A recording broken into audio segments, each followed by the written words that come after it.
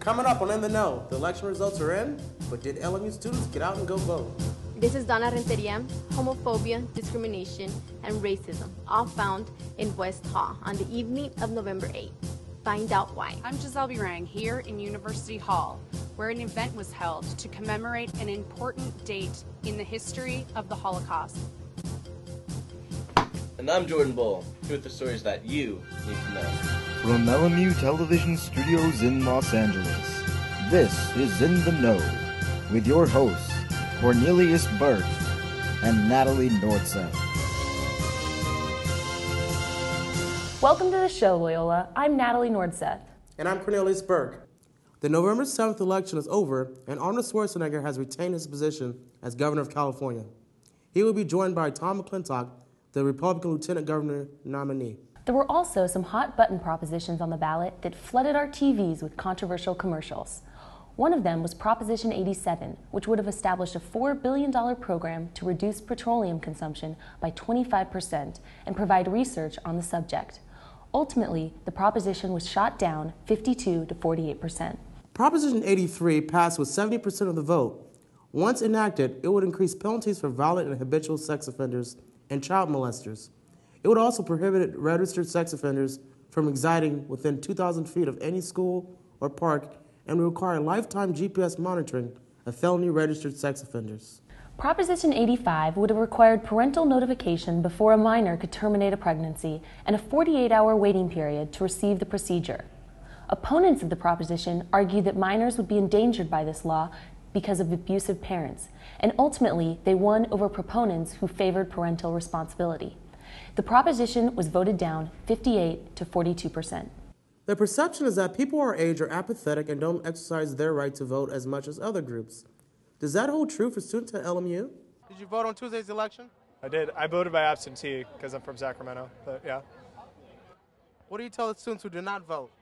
It's your voice. There's only one way for you to be heard, and so you got to vote. Whether you're, whatever party you stand for, you should vote. What was the number one issue that made you go out and vote? This year, well, there are actually a top three, but I'd say the number one would be education, considering that I'm a student and I work with a lot of students. I'm a tutor, so I go out there and I see what schools are like. It makes a difference, No, I did not vote. But wait, I have a legitimate reason, because I didn't know elections were going on. Oh my God! Voting is your voice. It's very important that we vote. If we vote, then we can make a difference. We can't complain about what's happening if we're not voting because you're not doing anything to change the politics. I did not vote on Tuesday's election. My absentee ballot, probably somewhere in the belly of the distribution center right now.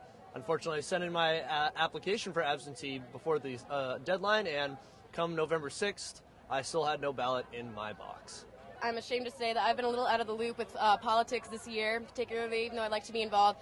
But I was aware of the Prop 86 bill that was going to be passed, and I just didn't think that was fair for Californians or for the taxpayers. Yeah, taxpaying Californians. Prop 86 is a cigarette tax, correct? Yes, that's correct. They were going to raise the cost of cigarettes and to make the California taxpayers pay more for this. Here in California, you always hear about the propositions on TV and whatnot. In Tennessee, it's a little bit different. There's not as much publicity about it, but still, if you look it up and you get to really find out the important issues, you can do it online and whatnot. Send in your ballots, because that's what's important. I didn't vote on Tuesday. I was absentee voter. I filled out my ballot, and I forgot that voting ended at 8, so I got screwed. For those of you interested in examining the results of the election further, the Center for the Study of Los Angeles is hosting a speaker series titled Moving into the Future, Post-Election Results and Beyond. It is being held on Thursday, November 16th from 4 to 7 p.m. in U-Hall 1000. Our campus has been no stranger to issues involving race and prejudice. A special event titled The Tunnel of Oppression was held on November 9th addressing those topics and more. Here is In the Know correspondent Donna Renteria with the details. It's here, the Tunnel of Oppression, an event put together by Student Housing Association and EIS. I think that we're really fortunate here that the mission is so closely tied to social justice issues that this is a program that myself and a few other people on the committee had done at other colleges and universities that we've worked at.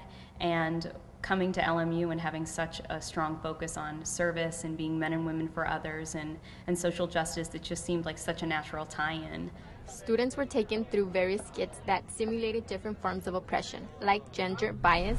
She may have been promoted over me, but not because of her professional qualifications. He makes me feel like I have to work so much harder just to prove myself. Racial stereotypes. Not really, I'm not that good at video games. What do you mean? You're Asian. You practically invented video games. Shut up! Why would you say that? That's such a stereotype. It's like saying all Asians are good at math, or like I'm some docile little Asian girl. Can't believe you.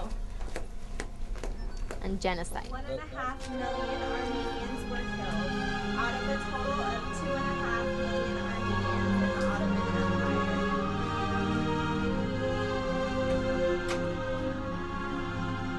During the Cambodian genocide of 1975 to 1979, about 1.7 million people perished. Students got to experience being an immigrant deported back to Mexico, with half of each group being on one side of the Mexico-U.S. border. After completing the tour, some of the students weighed in on their experience. Being so oblivious to what they're saying and what they're doing that I wish everyone could go through this, because it's something that we all need to be more aware of. I really found interesting was the reaction of other people, the people that are supposed to be offended or maybe angered by this, but their opinions and their reactions weren't exactly that. There were a little bit of laughter. Some people think that this doesn't really happen, which only goes to show the type of diversity that LMU says they have. It shocked me. I was touched by everything, well, mostly everything. There were some things that were a little over-exaggerated, but for the most part, everything was very deep. And it really humbled, like, a lot of people, and it made them think about things that really happen day by day that you don't really see. It just makes you realize that you're not exposed to a lot of things. So it also opened my eyes to at least get more involved and to seek outside sources, because a lot of things do tend to be censored, so it's up to us to change. A lot of students that helped out and volunteered as actors, they really wrote their own stories from their own experiences. So we want students who came through the tunnel to be able to put faces with some of the oppression. And so maybe later, if they come across some experiences of oppression, they can remember back to some of their peers who were telling their stories, and that'll give them some strength and some power to confront that oppression. The Tunnel of Oppression was a big success, with over 500 students attending. If you missed it, it will be back next year. This has been Donna Renteria. Back to you in the studio. Thank you, Donna. That seems like quite an experience. On November 9th, another powerful topic was discussed at LMU. The Bellarmine College of Liberal Arts and Department of Theological Studies hosted an event commemorating the Crystal Knot. Here's Giselle Barang with more. Thanks, guys. It was November 9th, 1938, when the Nazis unleashed a horrible wave of violence against Germany's Jewish population. In that one night, 1,350 synagogues were burnt to the ground or destroyed. 91 Jews were killed, 30,000 were thrown into concentration camps, and some 7,000 Jewish businesses were destroyed. This dark day came to be called Kristallnacht, or the Night of Broken Glass, for shattered store window panes that covered the German streets. The main speaker of the night, Dr. Natan Kellerman, stressed the importance of continual education of the events of the Holocaust. For the non-Jewish world, however, the lessons of the Holocaust is much more difficult to state. Does the Holocaust have a lesson for the whole of peoplekind, which is being ignored? Well, the obvious lessons, of course, are the dangers of racism, of cruel dictators, and totalitarian regimes, and of the possible of recurrent acts of genocide among human beings. These lessons usually are easily taught, but perhaps not so easily learned. Some of the faculty members who were present explained the relevance that this event has on our Jesuit university. By learning about the history of injustice, we understand how it happened in the past, how people were affected by it in the past, and how other people stood by and did nothing. So their presence reminds us that today we can never stand by and do nothing when there's a need to work for justice, when there's a need to stand up against suffering and injustice. So that's why it's important to have them here. One of our goals at LMU is to try and promote more of a Jewish studies program. We don't currently have a Jewish studies program, and so we're hoping to create such a program. We're also hoping to hire within the Department of Theological Studies somebody who specializes in Judaism full-time. We offer courses in Judaism, but as of yet, we still don't have a full-time professor. After the event, I had the pleasure to talk to some of the actual survivors. My brother was supposed to have had bar mitzvah. He was 13 years old in 2 days. And we couldn't find 10 men. Our law requires when we have a ceremony, we have to have 10 men. And in all of Berlin, you could not find 10 Jewish men to have the bar mitzvah. Because I speak to young people all the time.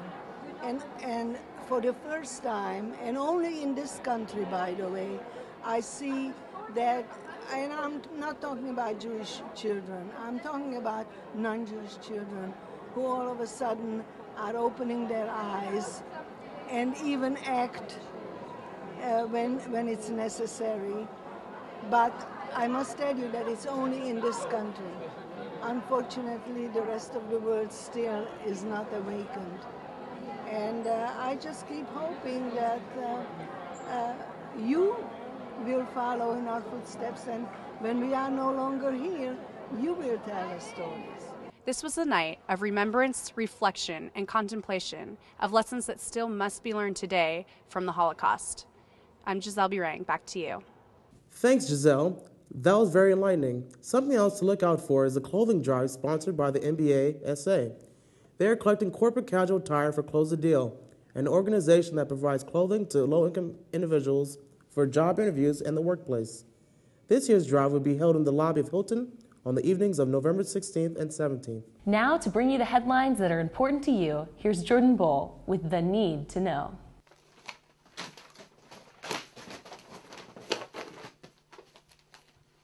Oh, LMU. Sorry, I didn't see you there. This is Jordan Bull bringing you your need-to-know information for, whatever day it is. Here it is. Squirrel attack, Oil City, Pennsylvania. Squirrel was found biting a male carrying the thigh and the back of the neck. The squirrel's whereabouts are unknown, but it was last seen headed to a small Jesuit college in Southern California. Speaking of going nuts, a drunk man was found parked in a nuclear power plant looking for gasoline. When the police caught him, he said he was just using alternative fuel sources. Ironically, this was the second time in 2 weeks a man has been arrested for being drunk at the nuclear power plant. Speaking of awkward police encounters, authorities were called to a cigarette party on Thursday. There were reports of weeping, moaning, and aggressive screaming coming from inside the house. Upon entering, police found not one but 3 men in women's underwear and blonde wigs vomiting on the floor. Oh, by the way, this is in University of Central Florida. In other news, a local Altadena delivery truck was recently burglarized, and all 24,000 cartons of eggs were stolen. Reports say there was 1 individual. In a related story, if you like my fire extinguisher joke, Alex, wait till you see your car in the morning. And Jordan Bull's pick of the week. Greenwood detectives have arrested 1 man and are seeking a second in the robbery in which a 16-year-old victim told police he was robbed of 5.5 ounces of marijuana and was planning to sell. Greenwood detective Brent Goebel said, quote, "The best part of the case is that Mr. Wolf, the arrested, was free on bail on probation for a weapons charge. At the time of the crime, he was wearing a GPS, Global Positioning Systems unit, and was tracked to within feet of the crime." And that's all the news there is, Cornelius. Back to you.